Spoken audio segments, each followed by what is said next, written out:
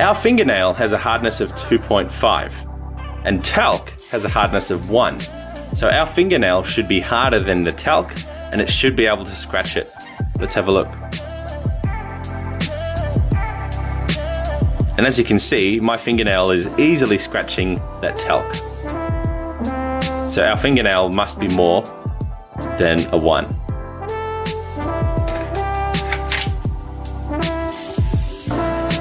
Let's now look at our number 2, which is gypsum.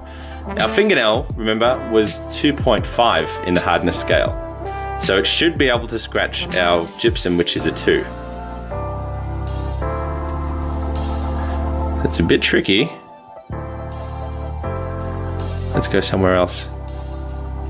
And yeah, my fingernail is digging into that rock. So our fingernail is still harder than a 2.